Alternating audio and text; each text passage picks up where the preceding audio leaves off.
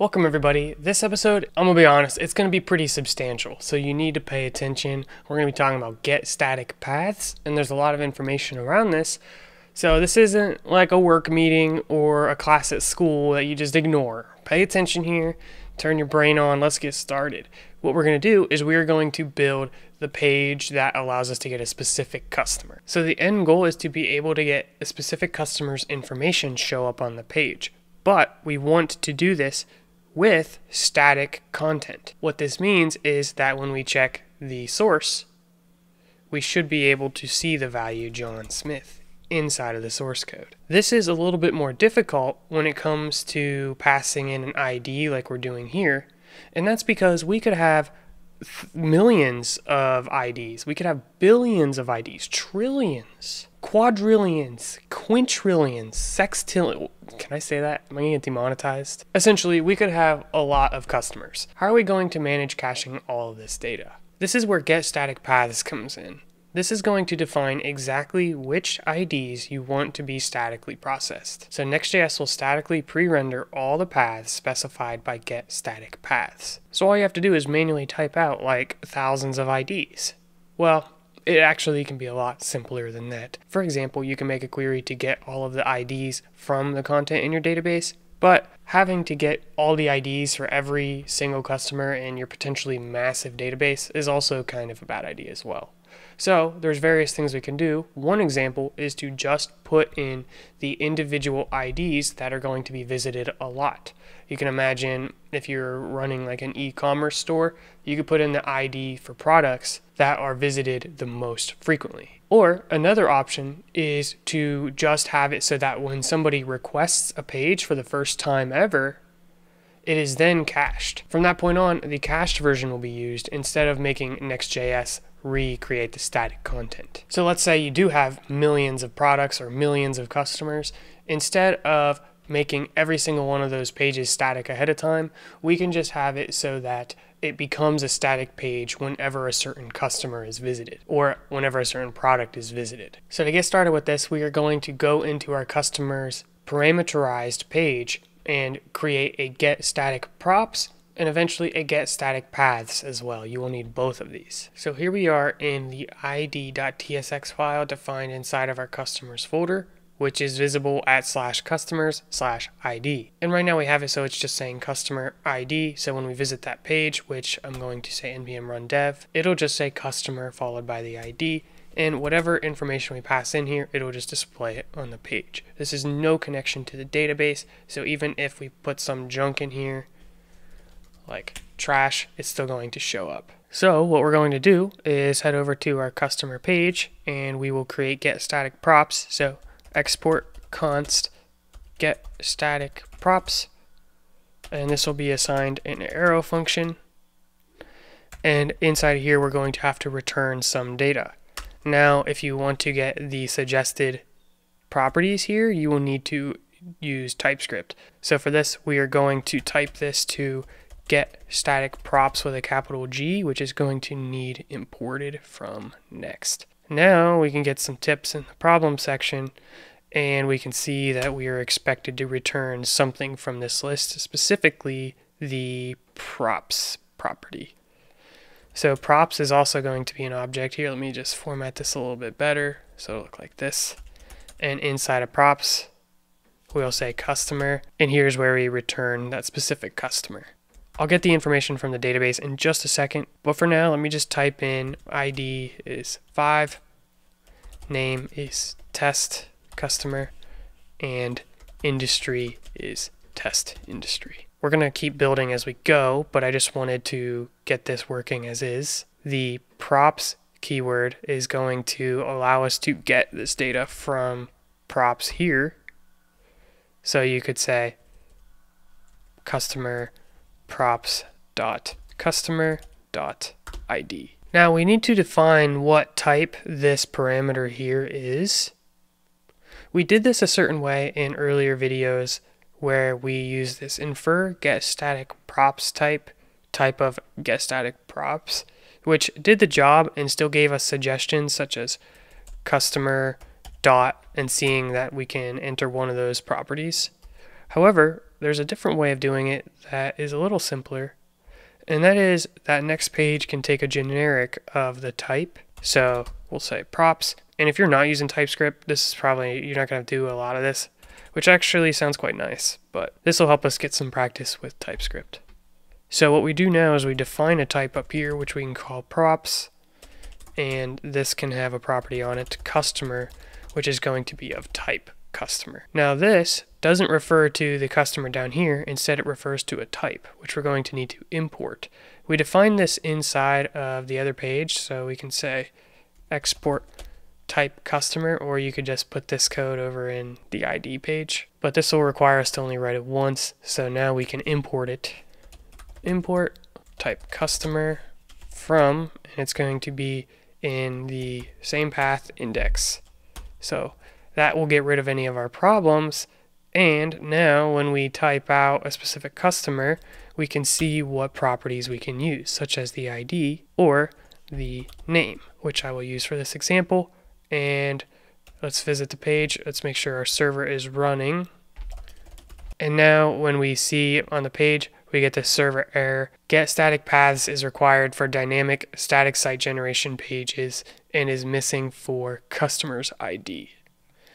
What this means is that we are using a parameterized page, but we are not defining another function, which we will define here. Export const getStaticPaths, which will also be defined the same way. And as for this, we're going to return an object as well.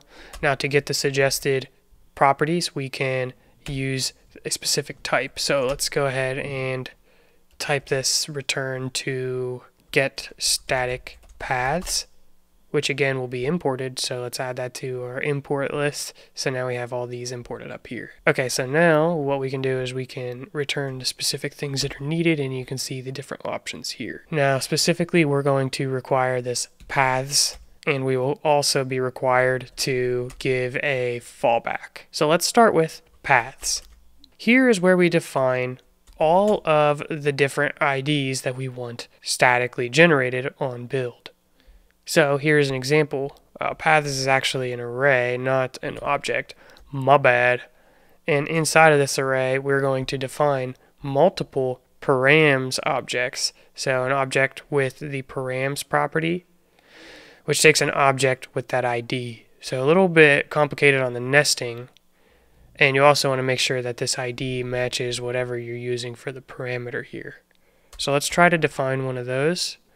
We will say params, which will be assigned an object with an ID property and the value 1. So that is how you can provide a single parameter to create a static file for. If we want to do another one, then we'll just pass in another object, so we can copy this and paste it here and just change the ID to a different value. Now there's another requirement inside of this returned object. So not only will we return paths, but we will also return fallback. And I'll explain that, but for now just put it to false.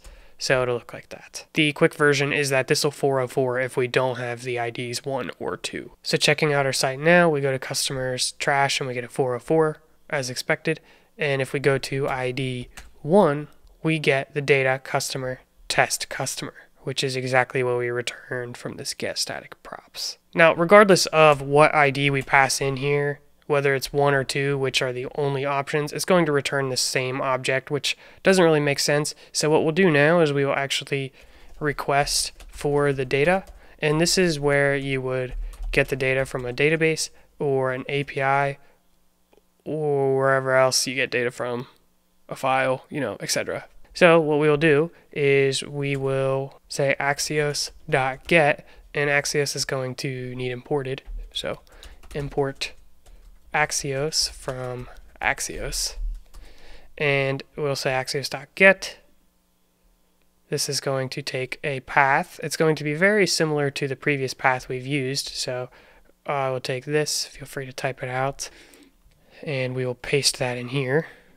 Now the only difference is we're going to need to append the ID, so that way we can basically dynamically get the ID from the API. And this correlates exactly to our backend, so I'll show you an example.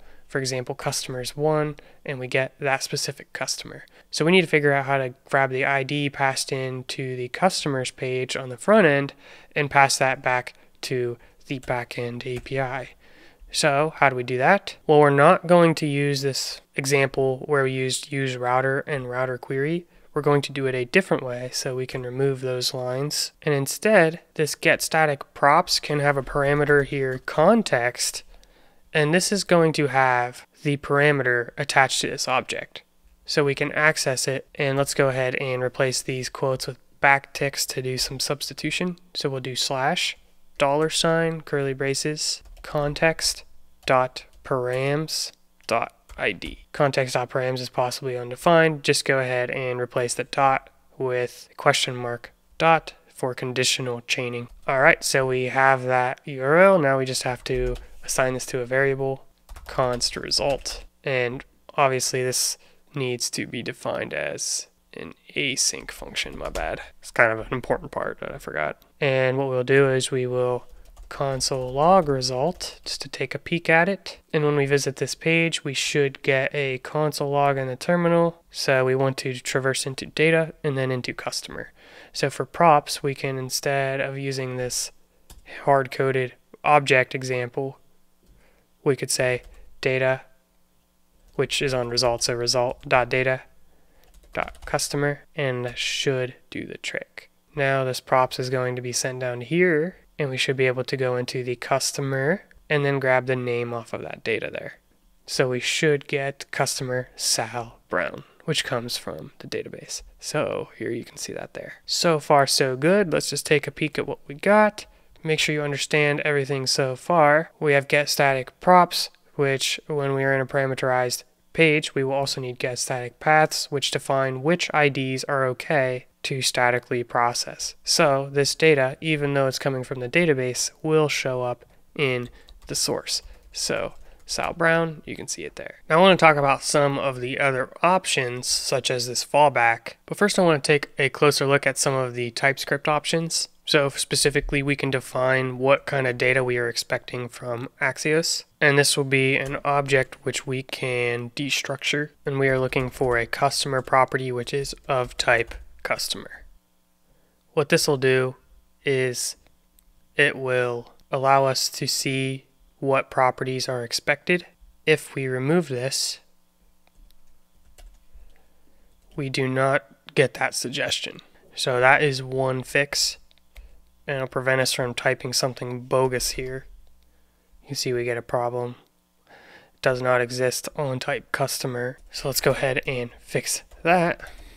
And I wanted to showcase this non-null assertion operator, which allows you to use an exclamation mark to say something is not null. And people have been using this to good luck for the parameters from context. So in our code, when we have this nested optional chaining, we can potentially improve that by saying const params and assigning it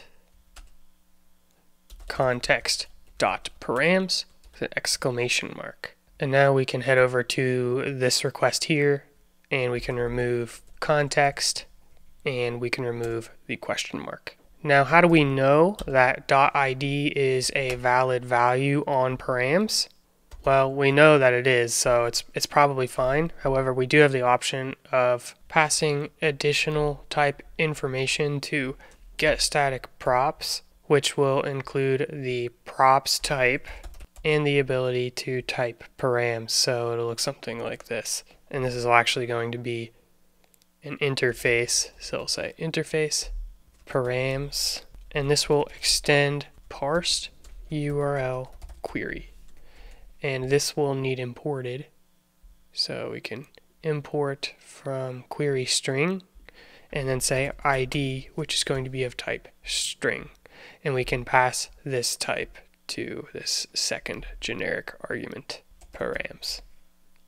So super obnoxious. This took me forever to figure out, and I still only sort of understand. So TypeScript's kind of one of those things where I set it up a certain way and I'm like, oh, it doesn't work. So I try something else. Oh, it doesn't work. And then eventually I get it working, and then I just don't touch it. Never. And it's really just adding benefits to us when it comes to not typing out something wrong and having runtime issues instead of compile time issues. So if any of these things don't really seem like they're adding a lot of benefit, then oftentimes they are optional. So we could have just not did this step and our code would have been pretty much the same.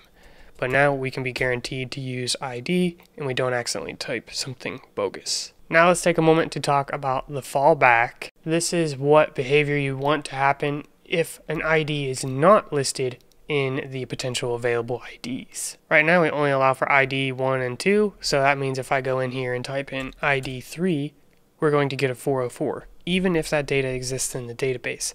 And the reason is because fallback is set to false. One potential fix for this is instead of hard coding each of these params, we can get all of our IDs from the database. So that will look like this. We will go up here and say const result is await axios.get, passing in this path without the ID,